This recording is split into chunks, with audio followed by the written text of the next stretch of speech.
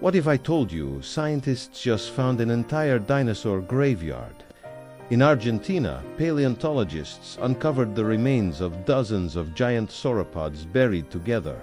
Some were adults, but many were tiny hatchlings, suggesting that these dinosaurs lived and died in massive herds. The discovery also included fossilized nests with eggs, showing that these dinosaurs cared for their young in colonies, much like birds do today. This graveyard is more than just bones. It's a story written in stone of a family, their struggle to survive, and ultimately their tragedy. It's a mystery that's captivated scientists for years. And now you can be part of the discovery. Thanks to a university museum, you can see these incredible fossils for yourself and even touch them.